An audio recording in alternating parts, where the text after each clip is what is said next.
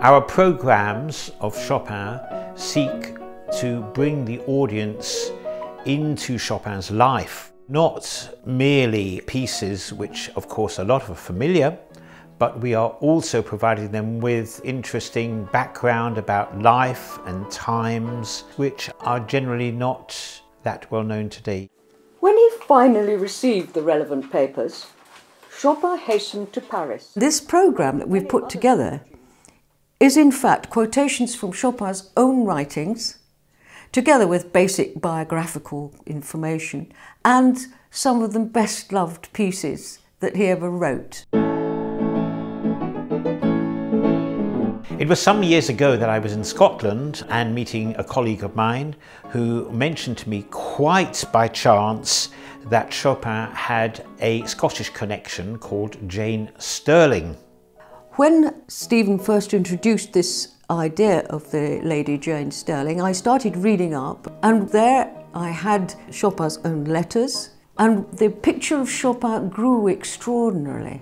That's what we were trying to bring out when we actually started doing this program, that people know a little about Chopin, but in his own words, it becomes a completely different factor. And in 1842, Chopin dedicated his Nocturne Opus 55 No. 1 to her. And again, in the following year, the Nocturne Opus 55 No. 2.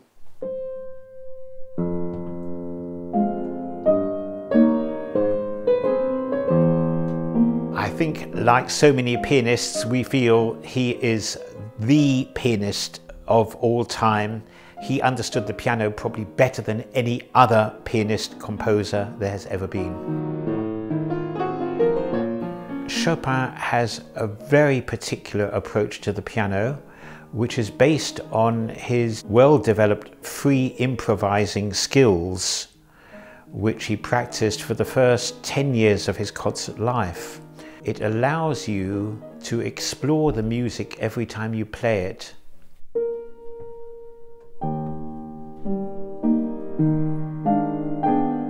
On an emotional scale, I think he comes out very strongly as regards his immense emotional range. He was just an exceptional person, perhaps a little difficult to deal with as a person, but there's no doubting he was an extraordinary genius. And I think the fact that practically nobody I've spoken to does not like listening to Chopin.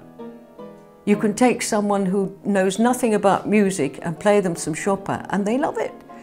It appeals to the emotions, it goes right inside you, it touches something that many other composers don't or only do so exceptionally.